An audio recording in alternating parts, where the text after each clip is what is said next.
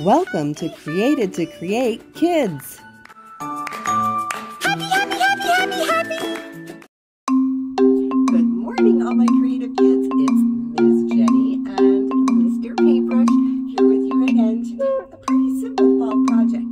But before we get started, I want to ask you, if you are old enough, or if you need to ask Mom or Dad, I would really appreciate a comment on this video letting me know the age group of the children that are watching.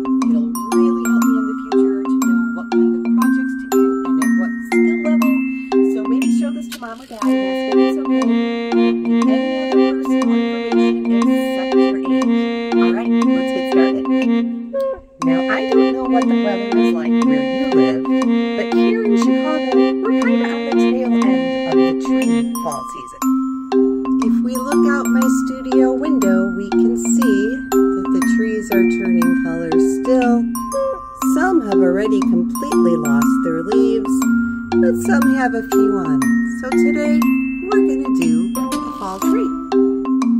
For today's project, we're going to need some paper, some Q-tips, some markers, and then your choice of either watercolors, poster paints, or acrylics.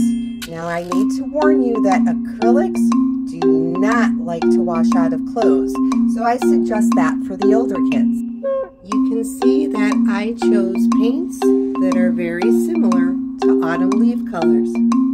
Alright, now that we got all our stuff in ready, I'm going to start with a black and brown marker to draw the tree. So trees are pretty simple and they're so imperfect. So you start with the root and you kind of go up. You start down at the bottom and you kind of go up. You break a branch off here, maybe one there, maybe you have one coming off of there. Maybe this is a thicker one and it's going to break off into a couple more branches. Maybe this. So they are pretty imperfect, as perfect as they look.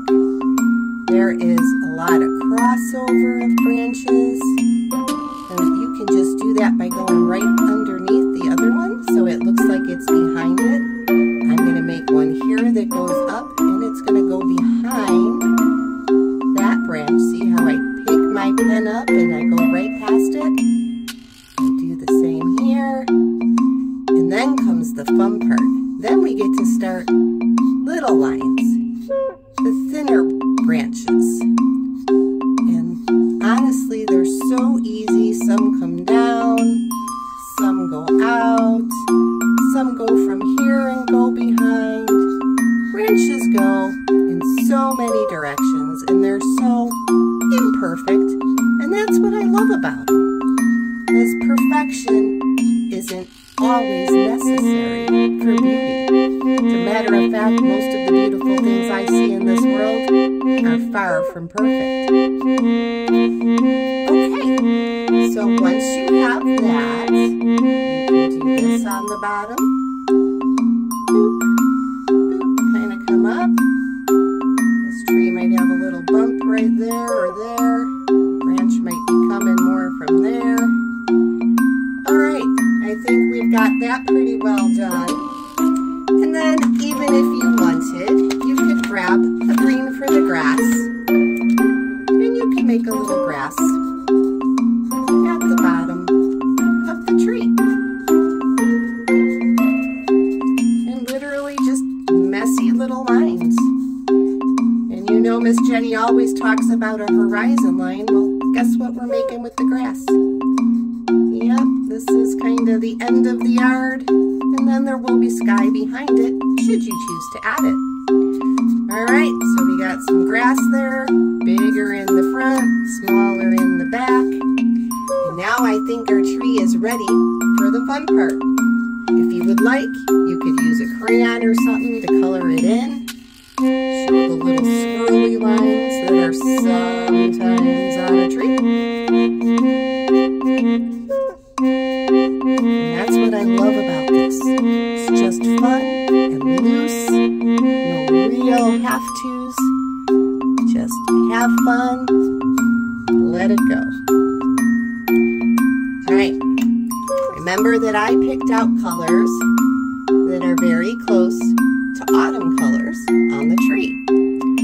What you're going to do is you are going to take your Q-tip, dip it in the color, and just start making little leaves. I don't know if you can see them close up, but that's kind of how it starts. And then from there, you can go into the orange if you want, add a few of those, use the other side of the Q-tip, put a little yellow on the ends of the branches, and you just kind of continue doing that until your tree is as full as you want it. And remember, some of those leaves have fallen already, so you can put a few down in the grass. Oop, got kind of big on that one. So some of them can be in the grass. Flip it over, add a little more orange. Remember, some of the leaves are closer to the center of the tree. And usually, the outside of the tree, where the sun hits it most, is the lightest. So I am going to take a break, let you guys work on drawing your tree and filling in all the leaves. And when we come back together, we should be pretty much done. So go have fun making your leaves, and then we'll be back. Okay, Miss Jenny is pretty much done with her leaves. If anything, I probably put too many on because I was having so much fun dabbing. Add a little more red over here. They stick off of the branch. You can go kind of fast because same as the branches, leaves aren't perfect. And then what I'm going to do is take a brown crayon and kind of just fill in the tree trunk very lightly. And even that doesn't have to be perfect, just so you can give some notice to the branches. You don't have to fill it in completely or perfectly. Don't forget to do down here. And also, this part right here is going to be just a tiny bit darker, so you can add some black or darker brown. Just for fun, I added a little purple. Because this part at the bottom is going to be darker, of course. And I'm going to pull a little of that purple into the rest of the tree because I liked it so much.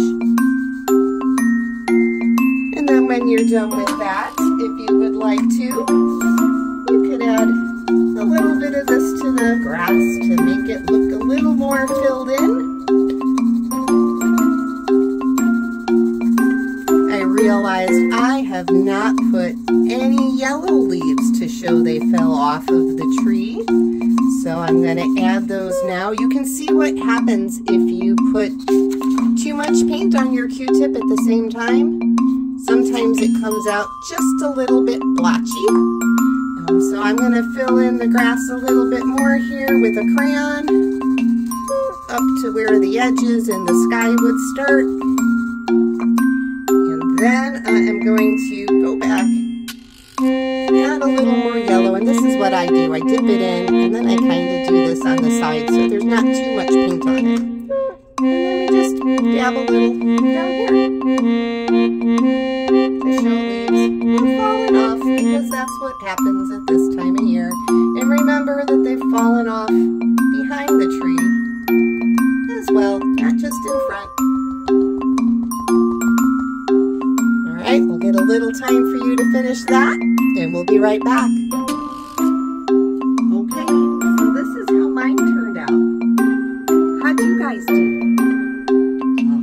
Mr. Paintbrush and I really enjoyed our time with you. We want to remind you, clean up your mess when you're done. And we also want to remind you to do what, Mr. Paintbrush? Please like, share, and subscribe. That's right, Mr. Paintbrush. We could use some more subscribers and some more kids who actually do the projects. Don't forget to ask Mom and Dad about putting your age